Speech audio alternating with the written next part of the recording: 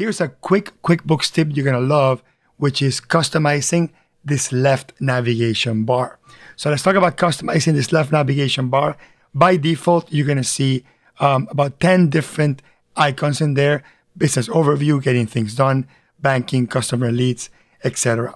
You can actually disable and enable which of these items you would like to see. So to do that, simply click on the three little buttons right there next to any of the menu items, and then you click on that and then click on where it says customize this menu. Once you click on customize this menu, in here you can disable any of the ones you don't want to see. So for example, I don't want to see apps, I don't want to see commerce, and I don't want to see get paid and pay, for example. And I also want to see taxes all the way in the top, and then let's say banking second and customers and leads third. So that's it. That's the control you have to enable and disable the default menu items and also change the order. So I'm going to click on save, and there we go. You see that my left navigation bar looks a lot different. The stuff that I hid is actually hidden or grouped under a little more sort of bucket folder in there, so I could always go back and access them without having to actually enable them. The other cool part about customizing the left navigation bar is adding custom bookmarks. So I click on add bookmark, and then here under bookmarks, I can select any of the custom areas or shortcuts that I want to get to. So for example, let's say I quickly want to get into bank transactions, and I also want to get into chart of accounts. I want to get into customers. I want to get into invoices. I want to get into projects, and I want to get into reports, all in sort of a single click. So I'm going to click on save.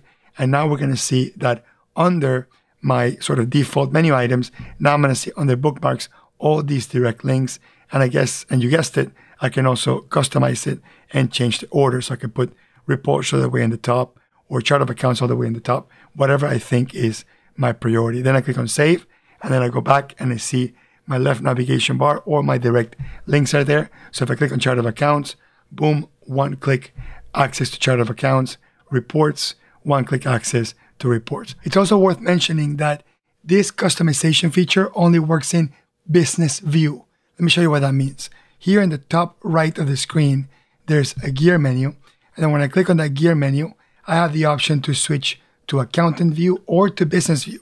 So if I was in accountant view, not in business view, if I was in accountant view, you would notice on the left navigation bar that the wording and the menu looks different. And if you see this and you don't see sort of those little icons and the customizable button, that means you are in accountant view, and now you have to flip over to business view. Again, to flip over to business view, we click on the gear menu on the top right, and then we click on where it says switch to business view, and that will switch you back into the business view, which is the one that's fully customizable. I also want to add one more thing. Customizing your left navigation bar is not the same thing as having a custom Google Chrome shortcuts folder. So I have an entirely different video. I'll put it in the description that talks about this little tip that I have here, which is having your own custom folder in Google Chrome with custom bookmarks. And in that video, I'll show you how to create your own custom bookmarks where you can actually add a lot more functionality, a lot more shortcuts. And this is not a QuickBooks function. This is simply a browser function. All you have to do is sort of compile all the different links to all the features inside QuickBooks Online and put them in there. And also for the reports, you know, with a custom Google Chrome folder, a bookmarks menu, you can actually have every single type of report in a one-click access right from this menu bar. So if you're interested on that, I will put a link to a different video that explains how to go about building your own or how to downloading my own one, because I built one that I also make available for people if they want to get that as well. Anyway, I hope that was helpful. And go ahead and subscribe to the channel. Hit that like button and that notification bell if you want to see more videos just like this in the future. Thanks.